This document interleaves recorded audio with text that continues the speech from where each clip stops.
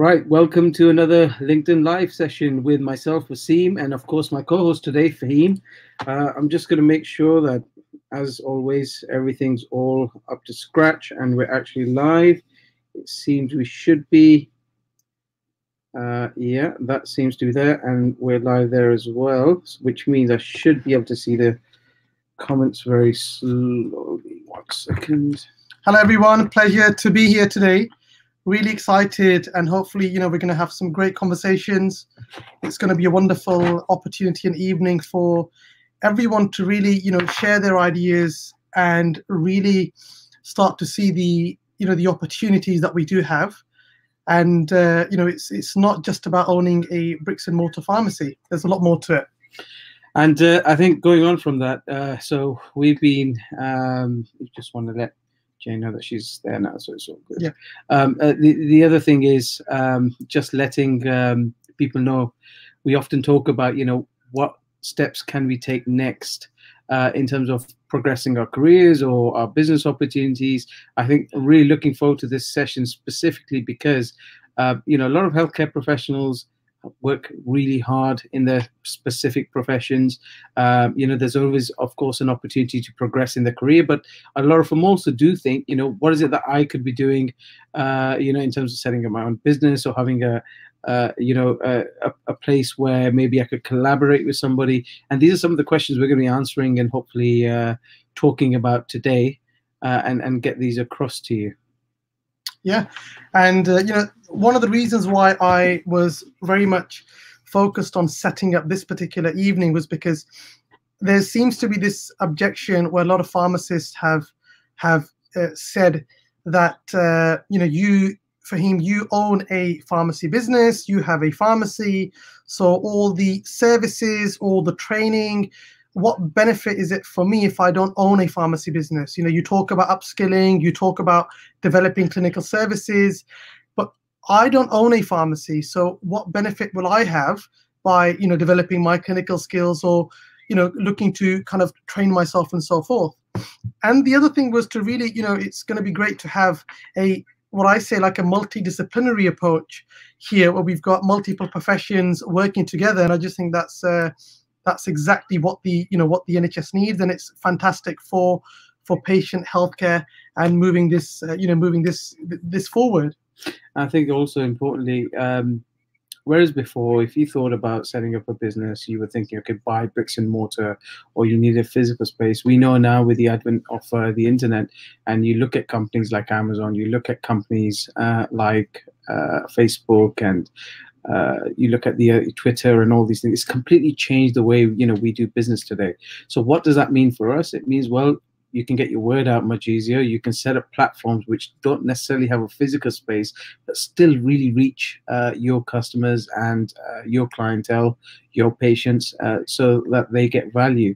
And this is the thing. I think people think, well, if I don't have the physical space, does it count?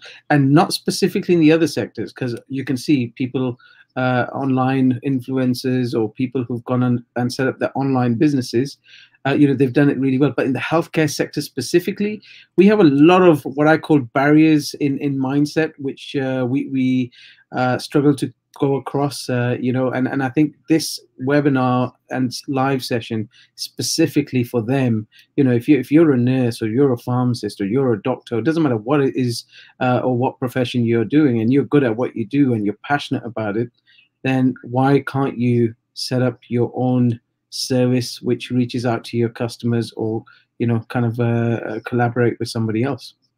Yeah, and today we've got literally exactly that. We have pharmacists, we have nurses, we have doctors, and they're really going to be sharing their journey. And it's not all about the bricks and mortar approach, and taking things from there. And also, most importantly, what steps they took.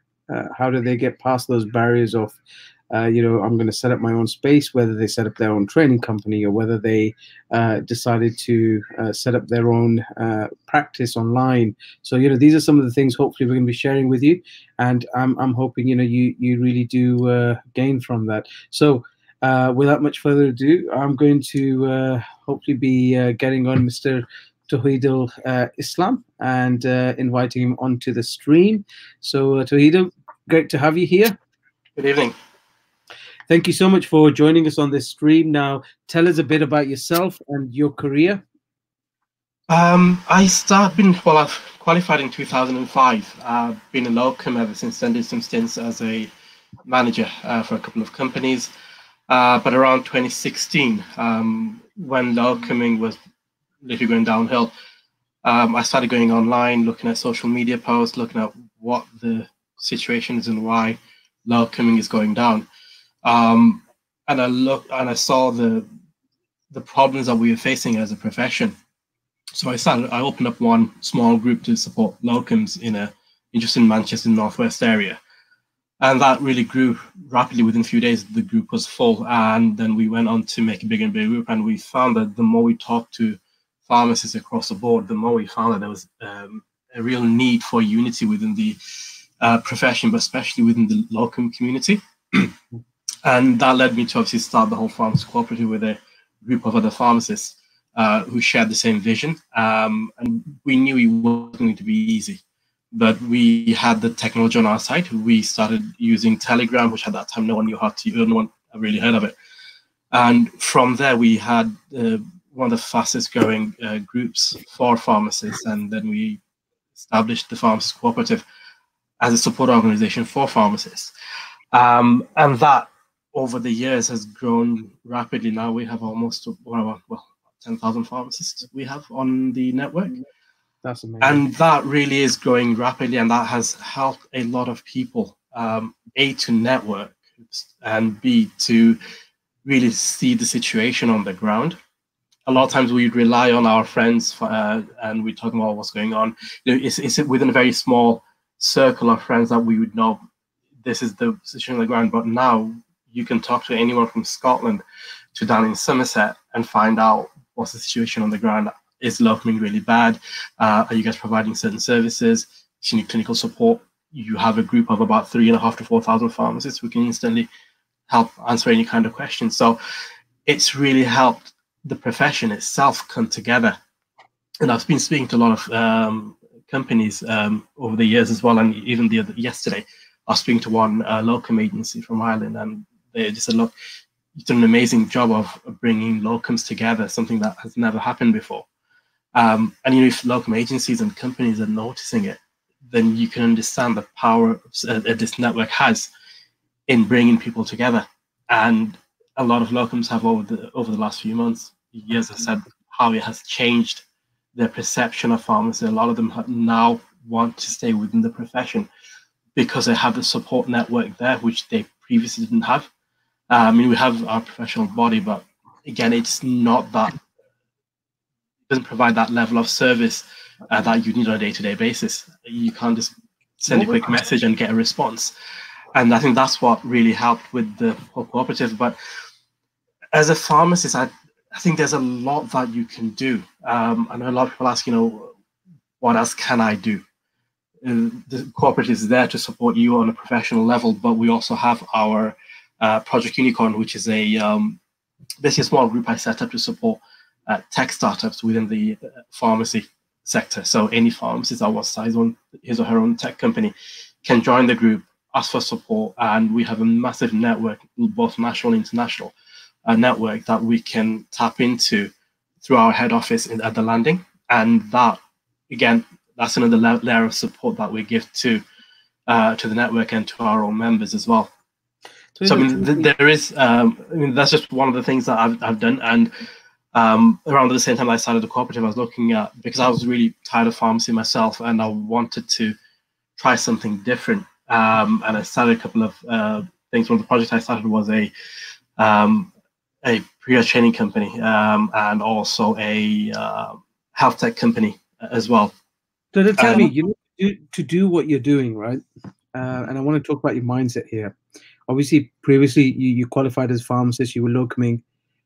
What was the mindset that was, first of all, for example, you said, okay, locum wasn't going so well, and that's what made you feel that you had to do something different. But what was the mindset? What was the barrier of you not doing that early in your career? First, earlier in the career, things were good. And when things are good, you don't tend to look elsewhere to see what else the other people are, what else everyone else is going through. For me, I was always on really good rates. Sorry, my camera. Right. So that's the thing with tech. There's Can you see me always now? glitches. Hi there. Yeah. We're back on now. Yes, I mean, earlier in the career, I didn't have any issues with getting work. I was always on good rates as a locum. But when things went downhill, my salary literally just halved within a year or two.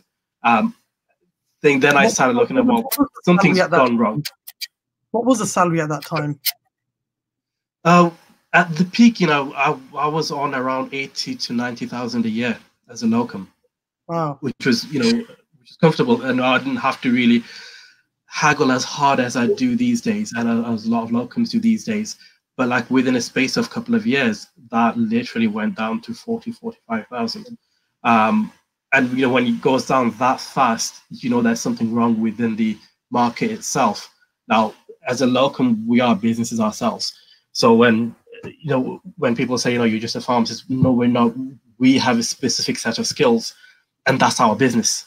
We go through 5 years of training to hone our skills, to improve our knowledge, and we have an information asymmetry over other professions. Doctors, yes, they study pharmacology, but not to the depth that we do. So that skill is important. It's so important that without us, a pharmacy can't open.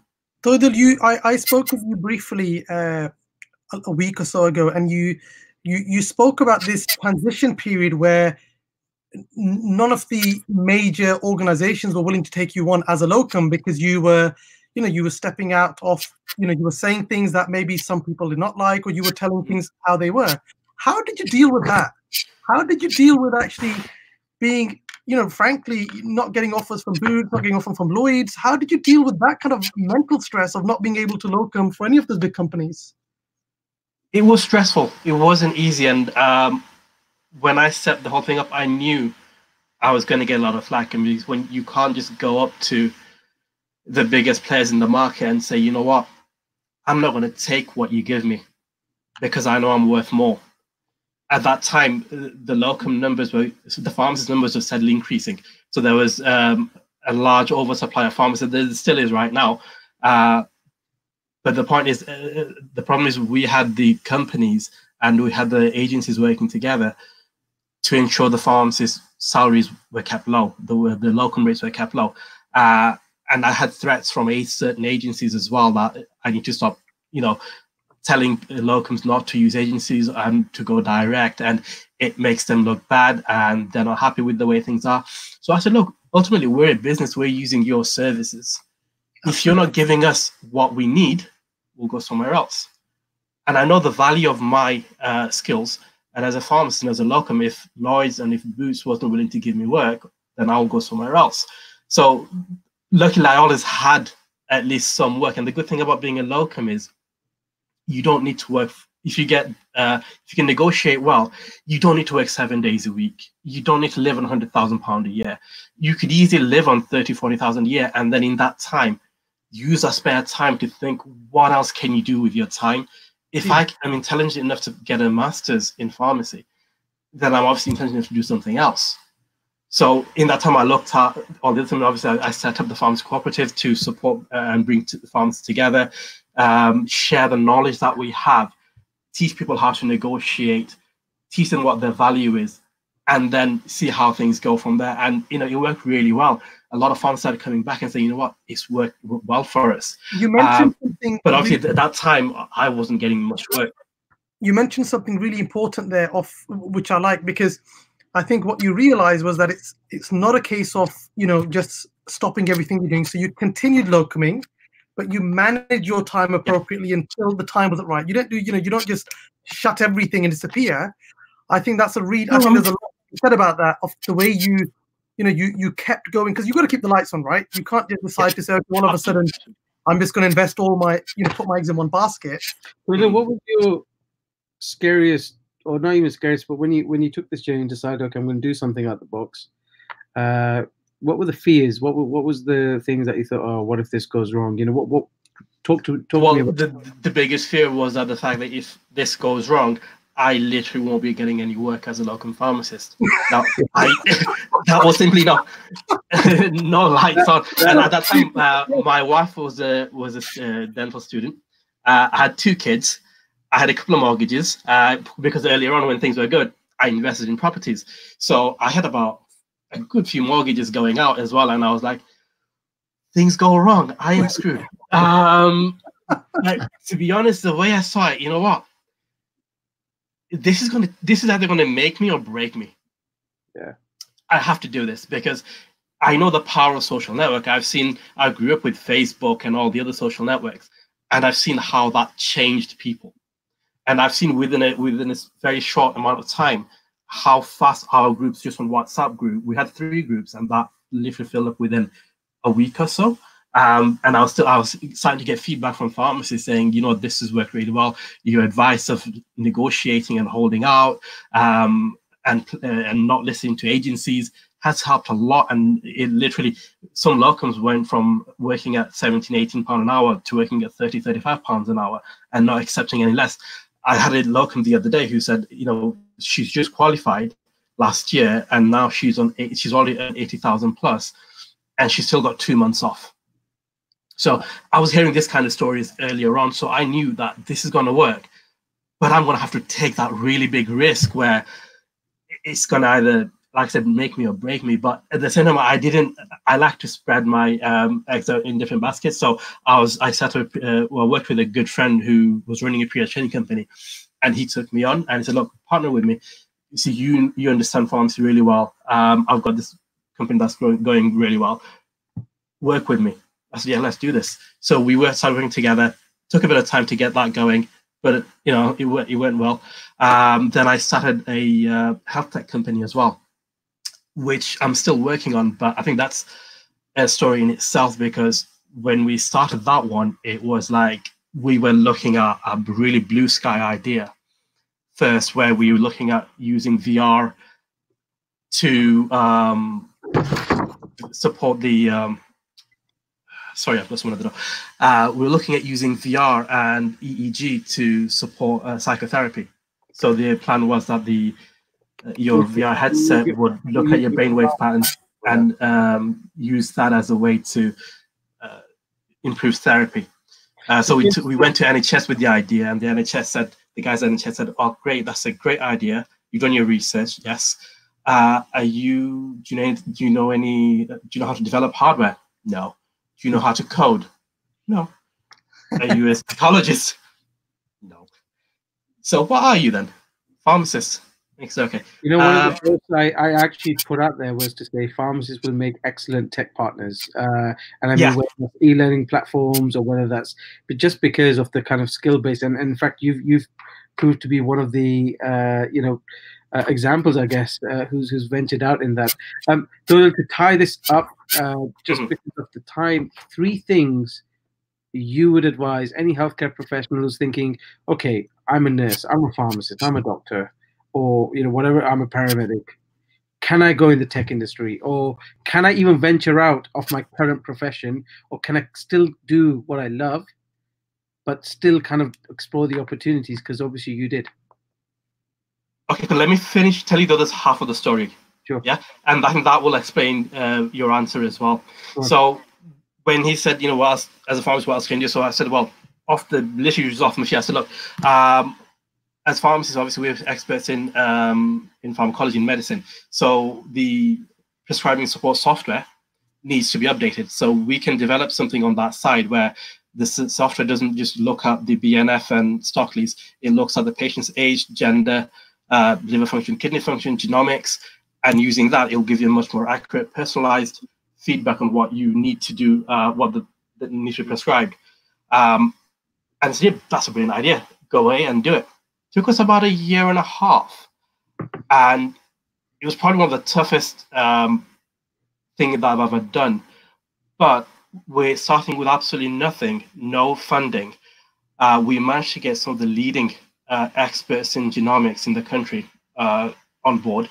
We've got one of the best known experts in the country on intelligent systems to help develop the software. We're going to have to get Jane on now. Okay, cool. Wrap it up. Three things. Okay, wrap it up in 10 seconds is that, yes, you can. If your idea is good, do the research and just keep at it. You can do pretty much anything you want, but it has to bring value. And that's the most important thing. Thank you. Thank you for that. I think, and I've got cough again. Okay. No, don't, especially about the tech journey. I think that was very powerful, and we'll have to have a further discussion on that, especially that specific point. But thank you so much for joining the stream. Thank you. Thanks for having me. All right, buddy. So that was Toidul. Interesting story, especially about. I'm a big tech. It really fascinates me how other professionals can join this career.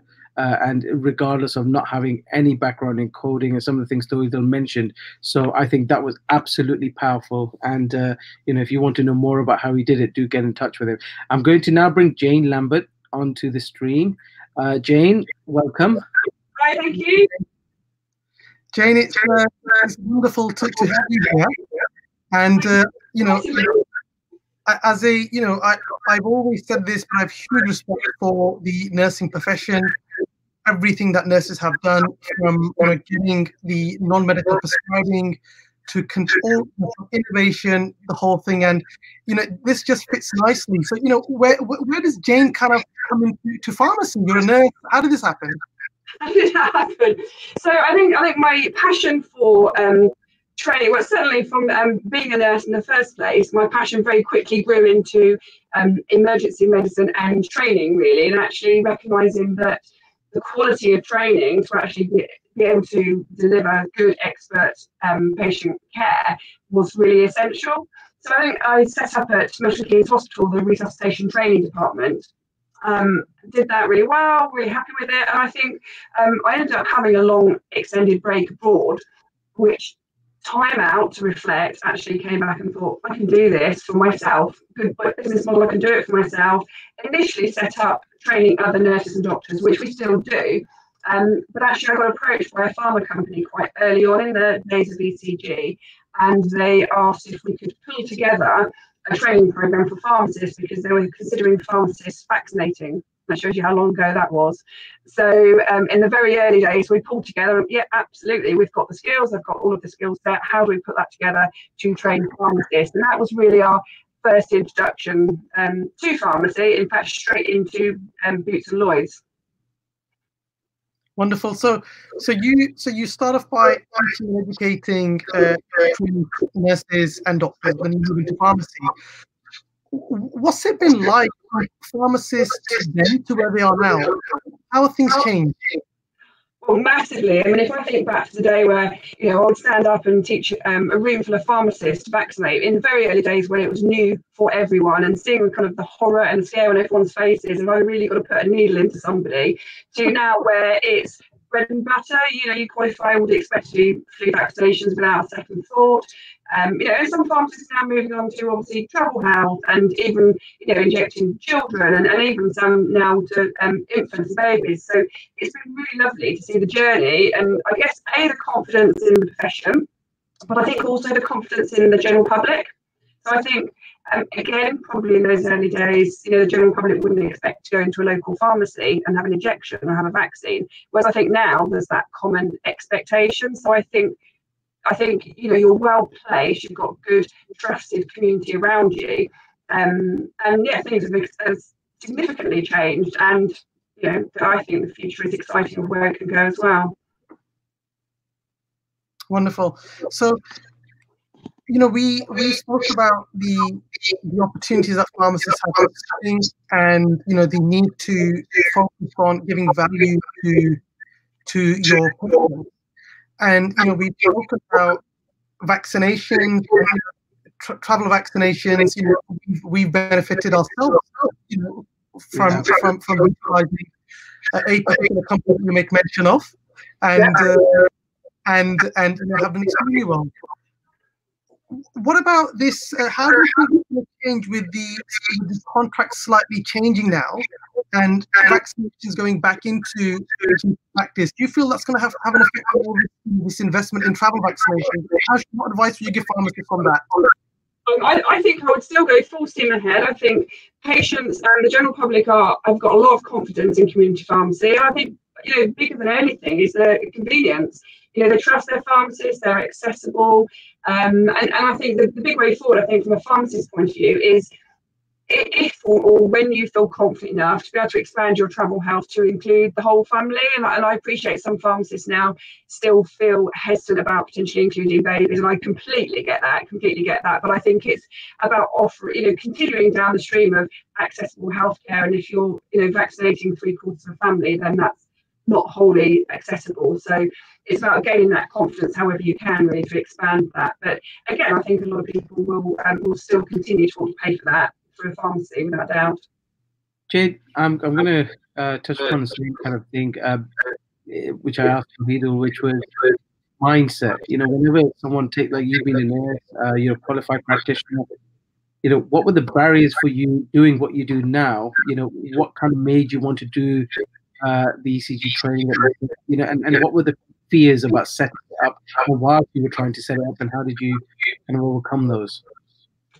Okay, so I think certainly mindset. I think I still consider myself a nurse and not a businesswoman / saleswoman. I think sales are absolutely not for me. And I guess people always think if you're running a business, you've got to be into sales to sell it.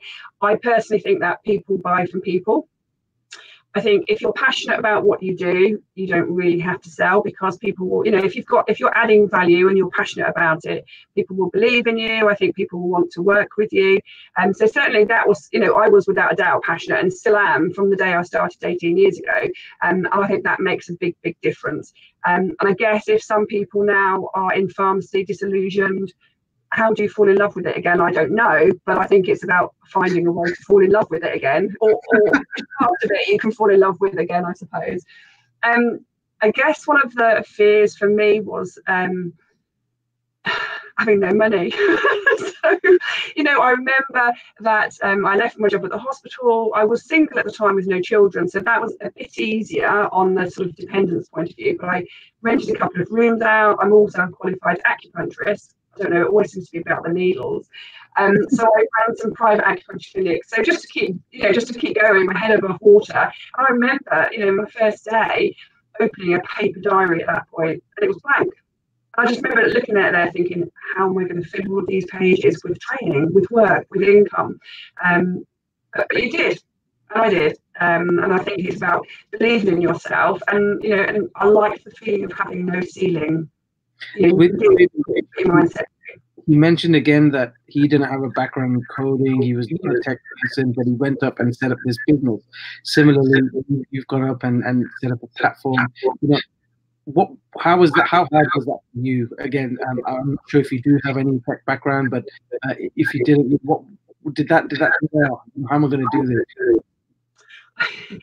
Yeah. Because again, like I say, I was a nurse, I had no business skills as such, although I think a lot of skills that you develop in life are quite generalist skills. But if I'm honest, at the beginning, I made up a lot. So, when I looked at products, obviously I tested the market. A lot of it was probably intuitive for me. So I wasn't basing it on informed decisions necessarily or strategy, which I do now. But at the time, it was just going with my gut feeling a lot. Talking to people, and I think still now that's what I do a lot of, talking to people, finding out what they need and offering a solution. So yeah, and actually I sometimes laugh and look at how the business has been so successful over the years. And 2 years ago, I did actually do a business growth program at a local university, because I kind of thought, maybe I'm still missing that business mind, even though the business is going really well. And actually that for me answered a lot of questions from the point of view that actually a lot of things I was doing well, but obviously equally gave me added value as well. Perfect. Jane, 3 things or 3 pieces of advice that you'd give to those individuals who are in the profession and those who are within the profession. What 3 things would you say, thinking about policy, the future, that you'd advise pharmacists? Can you say that again? Sorry, you broke up. Three pieces of advice that you'd give to those individuals who are either newly qualifying and coming into the profession. Could be any healthcare profession, whether you're a nurse, whether you're a doctor, whether you're a pharmacist, and those who are already within the profession. What advice would you give them? Okay, so I think one would be don't stop learning. Keep pushing yourself, keep challenging yourself. Don't become complacent. There's always more to know. I think secondly, don't forget little things. So, don't ever get too big or too successful that you haven't got time for people, whether that's time for colleagues, or that's time for your patients. Those little things actually make a big difference in your day-to-day work, but also in business. I think the third thing would be the work-life balance. So whenever I think about my business goals and where I want to go in business, I have to, and I do, think about my personal goals. So, for example, I only work 4 days a week.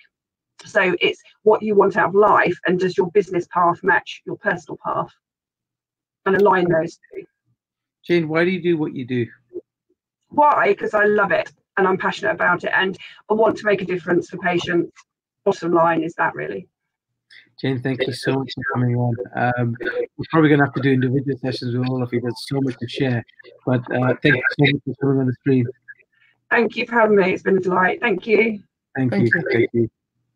Well, that was brilliant. I really enjoyed that. And most importantly, the why of why we're doing what we're doing, and how, in the end of the day, a 4-day week is that's incredible. I think that's something we should want to achieve. So I'm going to bring on now Dr. Khalid.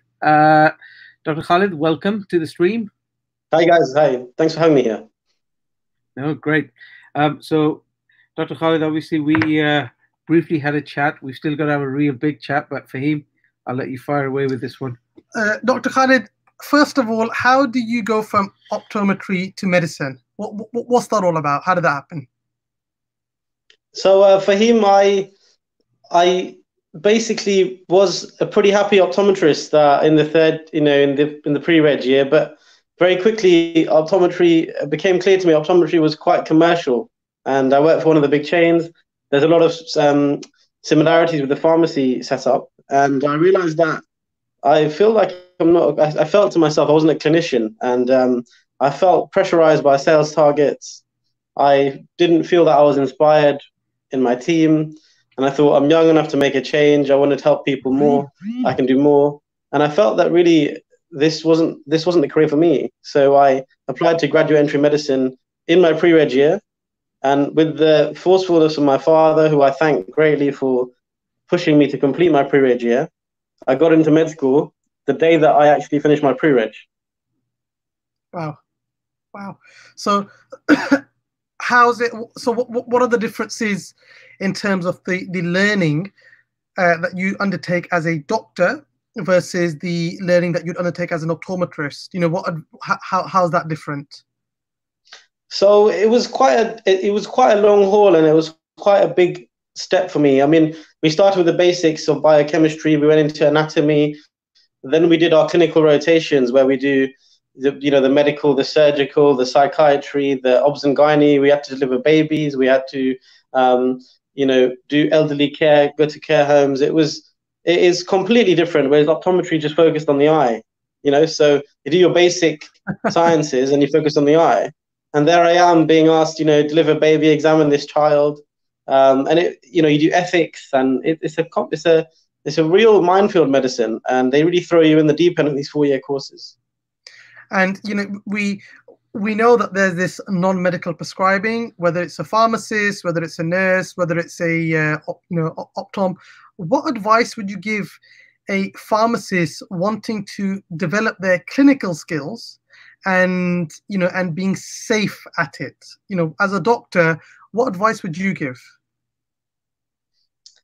I think that's a great question. I mean, I see minor illness all the time as a GP registrar. And this is essentially what takes up a lot of GP practice's time. So I'm all for the non-medical prescribers and allied healthcare professionals like pharmacists who are experts in medicines helping us to treat patients effectively. In terms of advice that I'd give, I think we're in a society where litigation is more common, and we have to be, if we are taking on prescribing roles, we have to be sure that we have the knowledge behind it, which is why I think that what you guys are doing is great, because you're teaching the anatomy from, you're using a top-down approach. You go from the basics. You can't prescribe for conditions that you don't, when you don't understand anatomy. I don't think that that's possible. And I think that might lead to misdiagnosis. So if you start from the basics and work your way up, that's the best way to go. I think that if you have safety netting and good relationship with your GPs, they'll help you, they'll support you. And I think that if you are taught well and you work hard, that you can do anything, you know, and you can achieve anything. And I can see pharmacists being partners in GP practices if one day nurses are doing it. And I'm sure that, one day most minor illnesses will be led by non-doctors. Dr. Khalid, you personally had got in touch with me last week, and you had a particular question about the training that we're offering in the Mastery program and so forth. What were your concerns? What led you to kind of getting in touch with me personally? And after we had the discussion, how did you feel? So I'm a big fan of social media and LinkedIn, and I obviously saw your post on the use of new technologies to visualize the eardrum and the throat, and I thought that's actually fantastic, because I was thinking, I'm a doctor and I've seen this in a pharmacy, a social media page, and I was quite shocked that I've never. That's the first thing I wanted to sort of inquire about that. And then I said to you, Faheem, I know you're training pharmacists, and if you look at the ear, say for example, there's a perforation, or someone comes and you're looking at their throat, and actually this patient comes with a cough and they've got a cancer, so 4 weeks history of cough, generally we do investigate quite deeply. My concern and my question to you was, how will you safety net these pharmacists? How will you safeguard them?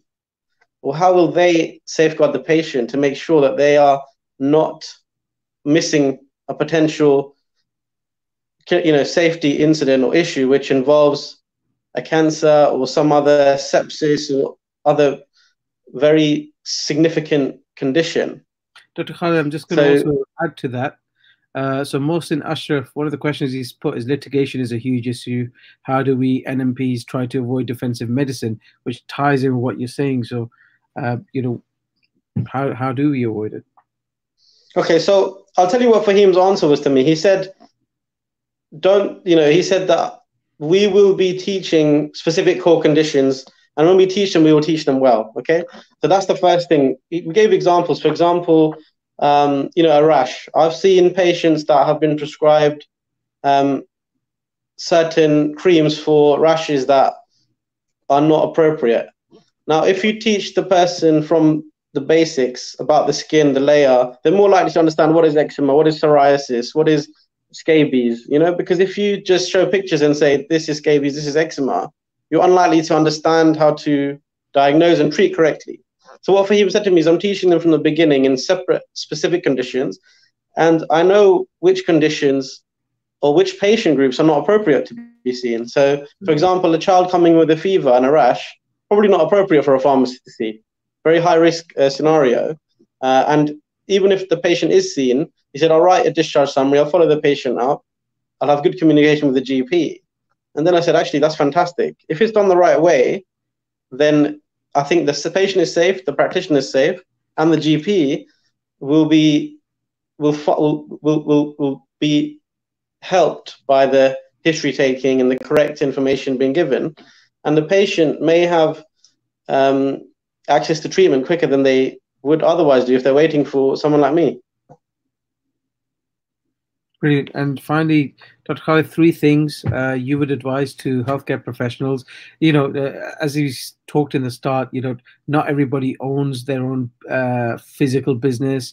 And truth be told, right now, I don't feel you need to. So if you're a healthcare professional now and you're thinking, do I set up my own website? Do I set up my own private practice? Or, can I join a tech startup? What 3 things would you say to them? I'm looking at the roles that we employ and the roles that we have in GP practices and the kind of tech that doctors do. And I think, like your colleague, the nurse Jane said, that you have to be innovative and offer a service that is very high quality. You have to work hard. You have to understand your field and put the work in, it takes a lot of time. Secondly, I would say safety netting, and safety netting again. That's the most important thing. Even if you misdiagnose something that is considered minor illness, if you've got the good documentation, you've explained your differential diagnosis, you've shown that you've told the patient what they should do if this doesn't happen, then I think actually that is quite a safe way to practice. I think that you can cover yourself and you can share the risk with the patient, and say that actually it could be this, but I'm going to treat you for this. And if it doesn't work, go see your GP, So I think if we've got a good systematic approach, then you guys can help and provide the NHS with very good care. Perfect. Khalid, thank you so much for coming on. That was brilliant. And as I said, I just don't feel we've had enough time, but it's great to get your stories, and it'll be great to do longer sessions with all of you and have these discussions. Thank you. Thanks, guys. Take care. Thank you. So we've had Dr. Khalid, we've had Jane, we've had Tawhidul. Now I'm going to bring on Darren, who is, in fact, we were right here in where you see us now physically together, and it's just been a couple of weeks, so it's great to have him on board. And Darren is also a pharmacist. Darren, great to have you on this LinkedIn Live session. Hi guys. So Darren, obviously you're about to start your independent prescribing, and of course, literally had the first session yesterday. The Mastery Medline program. But before you got there, first tell me what made you decide that, okay, I'm a pharmacist, but now, yes, I've been doing pharmacy, but I want to upskill and I want to start prescribing, considering that there's been a number of prescribers since the prescribing regulations came out for non-medical prescribers, especially pharmacists who've not, done anything with that at all. So, what made you take the step? Well, primarily as a locum working sort of all over the country, really, you sort of see there's a big need for patients to actually see someone, actually get treatment, and not have to wait the couple of weeks for a GP appointment or the extended time to actually get care.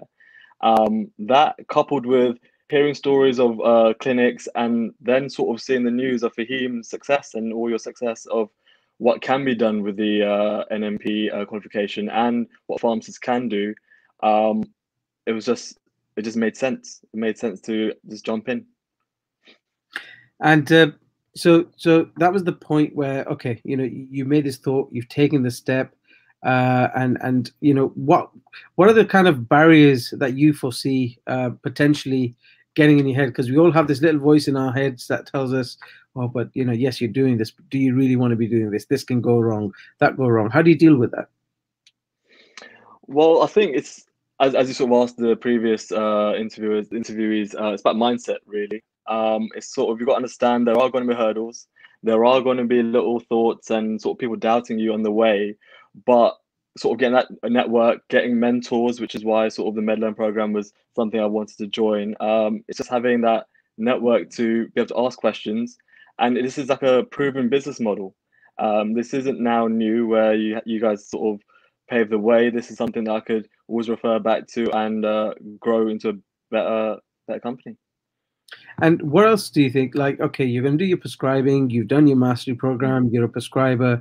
What are your plans? And it's quite relevant in that, okay, you don't physically own a pharmacy, but how are you then going to use that practice, not just to kind of, demonstrate your skills and really get out there and advance your career, but, from your own financial perspective, how do you foresee using this so that you can become more financially free? Right. So for me, what this is all about is building that solid foundation. At the end of it, I don't expect to be massively financially free, but it's building that solid foundation to be able to then grow into further venues. It's sort of, well, my aim is to build a clinic, and the minor ailment scheme will help with that. But being able to show peers and other colleagues that this can be done will help me grow to a bigger business where you could venture into, say, dermatology, to aesthetics, you could venture into sports medicine, and work with peers in podiatry, chiropodistry. It's a big market out there, and it's all about getting that solid foundation.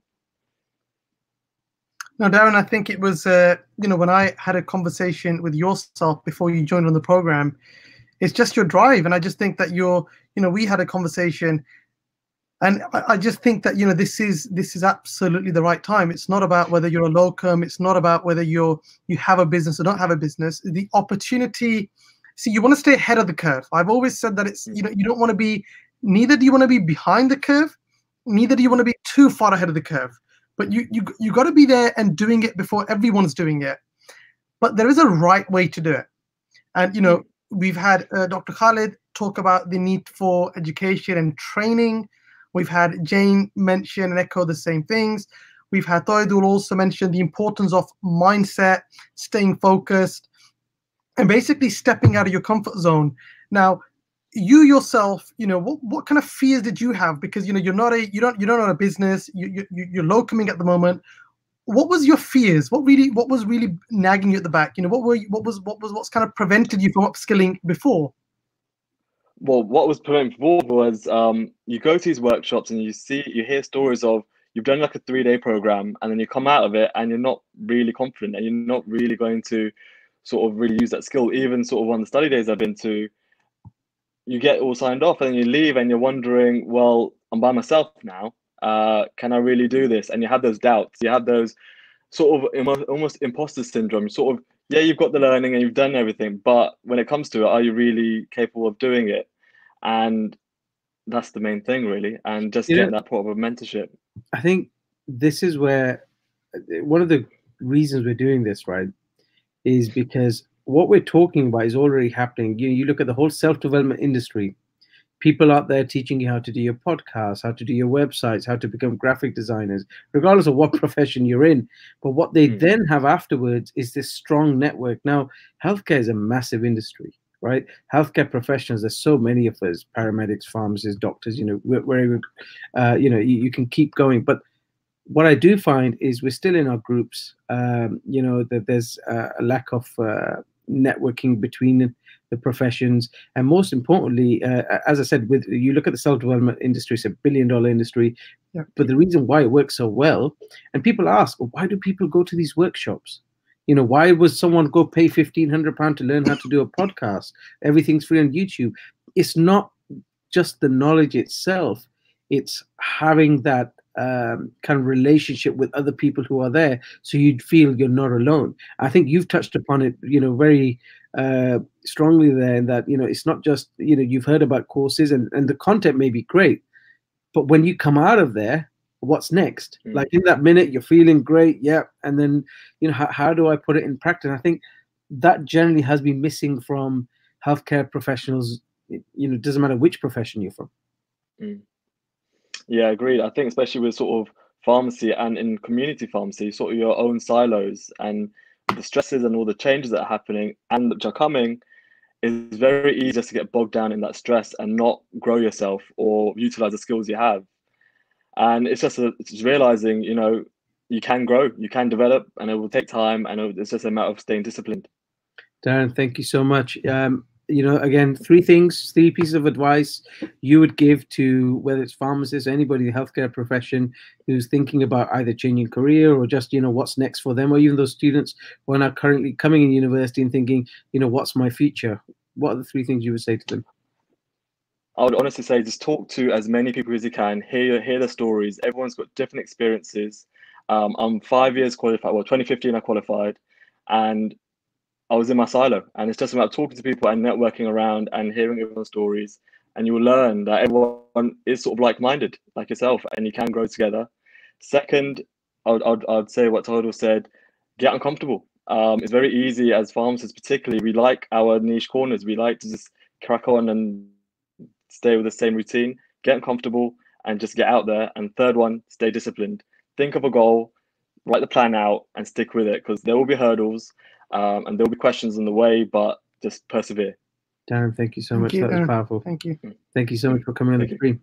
I'll catch you soon. Cheers, guys. Right, so that was Darren. I really enjoyed that, and I think there was a lot of points in there that really strike home, especially whether you're a pharmacist or any of the healthcare professionals. But we definitely do get kind of stuck in this silo, as the word he used, and it's sometimes hard to get out of it. And one of the best ways to do that is just go meet new people and talk to new people. advice that we've had since, your kids. People will tell you, but it often is the simple things, just following the simple things. Right, so I'm going to bring on Mr. Yusuf. Yusuf, welcome to the live stream today on a LinkedIn live session with myself and Faheem. Thank you for joining us. Thank you, Wasim. Thank you, Faheem.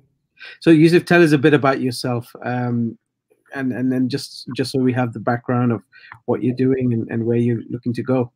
Of course. I've been a pharmacist since 2006, so around almost coming up to 15 years. I've worked in predominantly primary and secondary care, more focused in the hospital environment than anywhere else. I worked in the NHS for a long period of time and worked in hospitals, local and community. And at the same time, I've done a lot of self-development. I'm currently the chief pharmacist of an organisation called Care UK, which is the largest independent organisation in NHS England. We have around 170 different service lines, varying from hospitals through to prisons, through to 111 centres, through to residential care homes. So a large conglomerate of different pharmacy services within that, and pharmacists and pharmacy technicians and pharmacy professionals throughout that, over 100 different professionals. I think my journey has been probably a journey where I've just taken lots of opportunities. I've said yes a lot of the time, and I think that has enabled me to have a very varied and portfolio working lifestyle, but also career. But equally, I've seen pharmacy from the front line. I've seen pharmacy from middle management, and now I see pharmacy from a strategic and executive perspective. And having insight at all these different levels, you're able to see actually pharmacy is a wonderful profession to be in. We don't shout loud enough about that. And I think this is where we as a profession are lacking, because we've yet to really harness the power that pharmacy as a profession has. Other people can see it, but we don't. And I think throughout my whole career, that has cemented more and more as I've gained more seniority. I've been in my current post for around 4 years.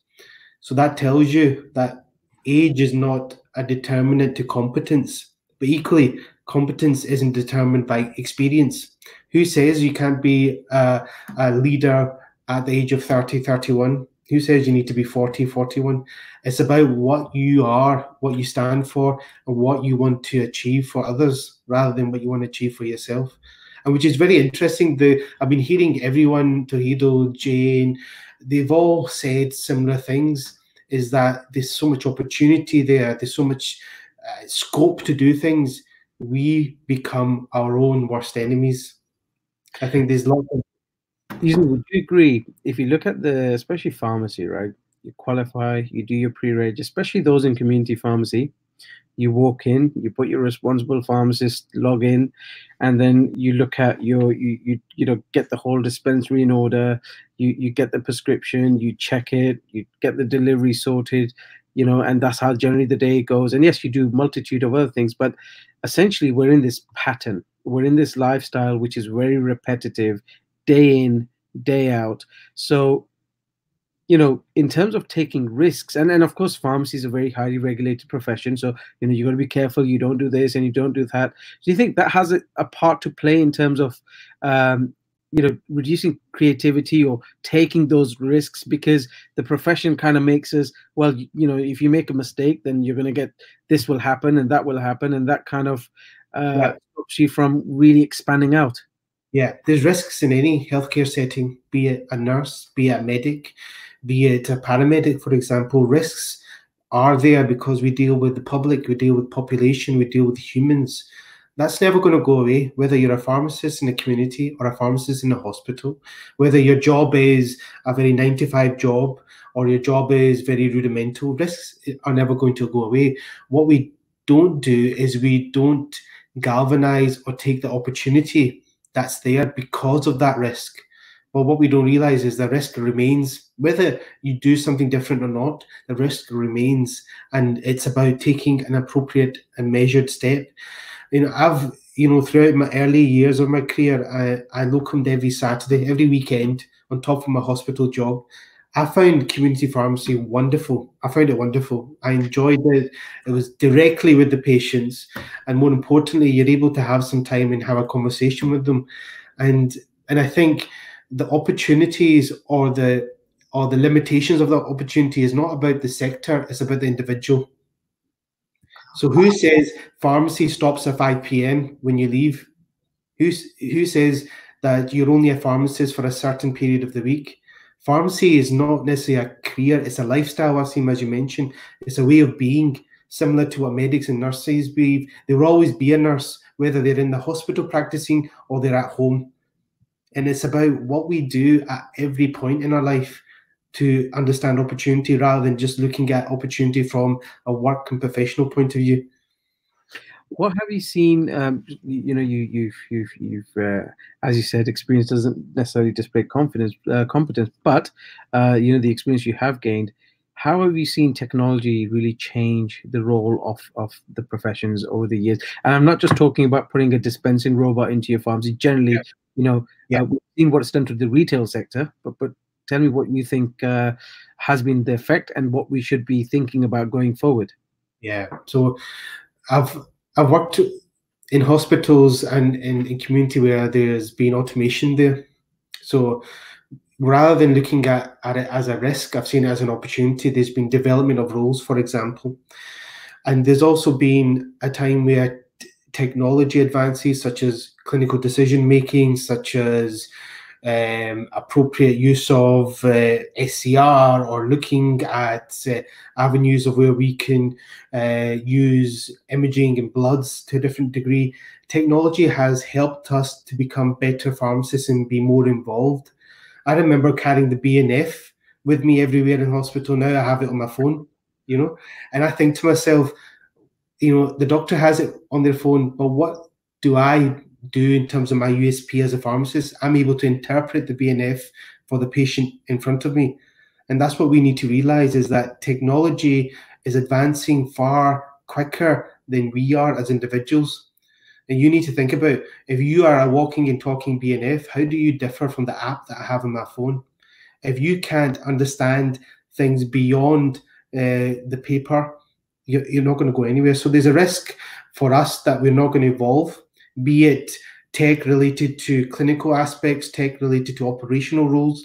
If we don't develop and harness our skills better, we are going to become obsolete, and that's due to our fault. So there's risks there, but I also think there's opportunities for us to do things differently, become more independent practitioners, be at the forefront of clinical care, pharmaceutical care. And I think there hasn't been enough conversation around that, because most of the people that are doing the development in technology are non-pharmacy professionals. We have entrepreneurs, we have tech coders, tech specialists, we have investors. There's not many pharmacists leading in this field, and this is a shame. I think something you mentioned, pharmaceutical sector.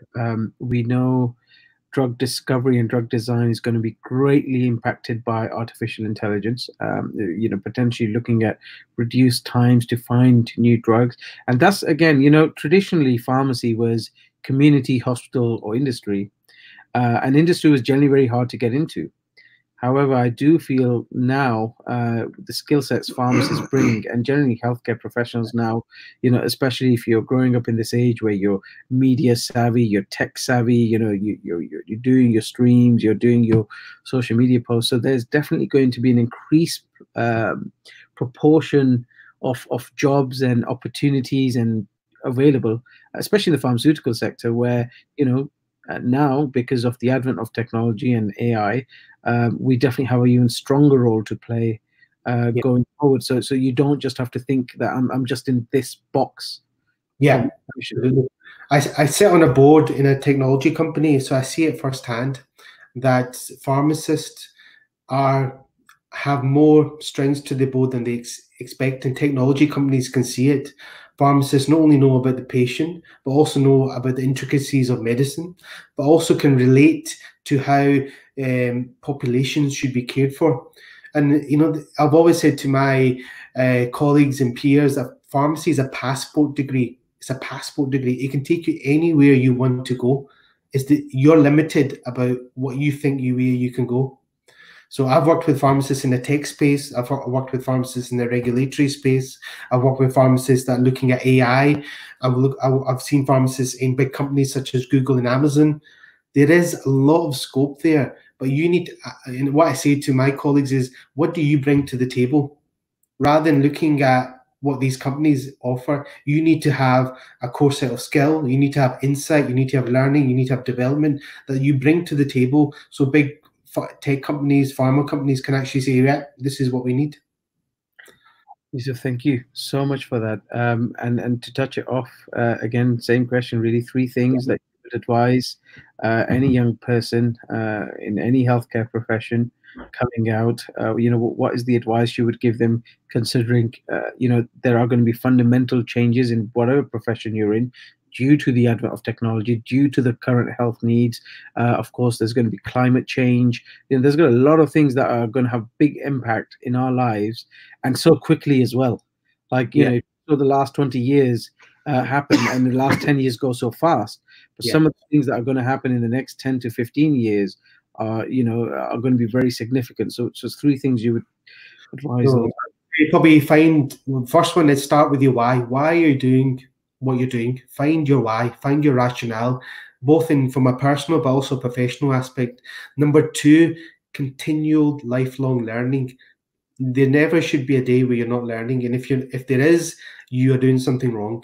One of the things why I say learning is key is that most jobs now, especially in some of the advancing roles, might not be there in 10 years time or 20 years time. So within your career, there's going to be a point where your job may not be there. So what learning, how you're doing to improve yourself. And the third thing I would say is help another person. One of the things that we don't do as a profession is bring other people along with us or help someone else in another capacity. So I would say the third thing is either find a mentee or a mentor, find someone you can help with, or just take that time to help develop someone else. Because I think those sort of selfless, altruistic attitudes we need to promote more of. And I think doing that can not only help you gain financially more income, but also at the same time make you more fulfilled in your role. Yusuf, thank you so much for that. Thank you for coming on the stream, and I'm sure we'll touch base and have another discussion going forward. Thank you, Wasim. Thank you, Faheem. Yusuf, thank you. It's so far been an absolute wonderful evening. With all the speakers have just been fantastic, and they've all mentioned something that I've been getting across is you need to focus on what you want to do. That's the reality. And Wasim, I'd like to kind of bring you into the frame and kind of ask you, what advice would you give pharmacists in terms of the future, in terms of tech? You're a big believer of digitalization, and I had a conversation with one of my colleagues yesterday, Muhammad, and he was saying something very similar, that tech is on its way, and we need to be very much aware of it. What are your thoughts on this? So, two years ago, our other brother, who's not on this stream, advised me, go learn how to do a podcast. And at the time, I was thinking, okay, well, I was like, probably got so much work to do in the pharmacy. Anyway, went to the podcast and I met all these different people from different backgrounds and professions. And then, yes, we set up our own podcast. It's called Connect, Inspire, Grow. And then, that's kind of how my journey into media started. And from that, it led to a whole wide range of opportunities. We networked, we met new people. Some things went great, other things didn't work as great. And we learned a lot. That's the most important thing. I think with the way technology is now, as something Yusuf said, the jobs of today aren't necessarily going to be there tomorrow, number one. So what does that mean? And I'm just going to point it to this way. Like, you look at last 20 years or 30 years, when you went to your local supermarket, how many people were working there? I really think about that. How many people would you go in and say hello to? And now you go to that same supermarket, if it's still there, that's the other thing. And if it's still there, how many people are left? There's not many. Job roles are changing. And, when we talk about helping other people and just growing, what I will say is learning is essential. And its application is as important. You can learn as much as you want, but if you're not applying it, it's not going to have the effects that you need it to. And I'm going to give you my own example. Like I said, started with a podcast. We ended up working with celebrities. There was so many things that we did. As I said, some things went great, some things didn't. Ended up me doing a TED talk last year in October. Yeah. And again, all this was because we decided to go out the box.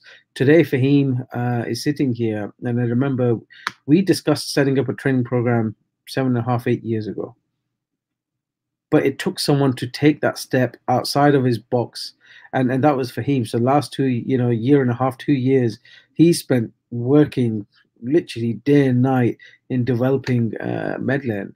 And it was a risk as well, because in the end of the day, he did his prescribing. I remember when he did his prescribing, me and my brothers and my father were like, well, we've invested in you. Where's the financial return? And, there will be barriers. There'll be a lot of negativity that mostly will come from your own head, actually, which will tell you this is not going to go, that's not going to work. So going forward, and just look at all the conversations we've had today, what everybody said from all the speakers. First of all, look at that little voice in your head. Don't be afraid to fail, because you will. And most importantly, when things go wrong, accept they've gone wrong. It won't happen straight away. There'll be times where you'll avoid it. But when you have come to that acceptance, don't just kill yourself over it. Don't just sit there and think, oh, I upset this person, this didn't go right, or that didn't go right. It didn't. And yes, maybe you could have handled it better. But in the end of the day, don't stop. Because when you are on that final stage of your life and you look back, no one else's opinion is going to matter at that point, just yours. Yeah, no, absolutely. I think, we've had yourself, we've had the other speakers, ultimately, it's really important to make sure that you upskill yourself, you educate yourself, and you help where you can.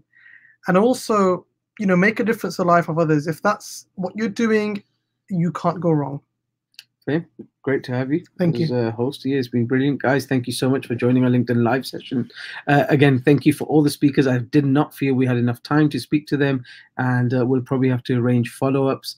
But all of you are watching. It's been an hour long, and I think that takes anybody attention span. So those of you who kind of stuck it out, thank you. And those of you who joined in and interacted and got to say, I hope this has given you examples and just giving you motivation, and most importantly, real life examples of what you could be doing with your profession. So thank you so much, and have a lovely evening. Thank you. Thank you. Good night.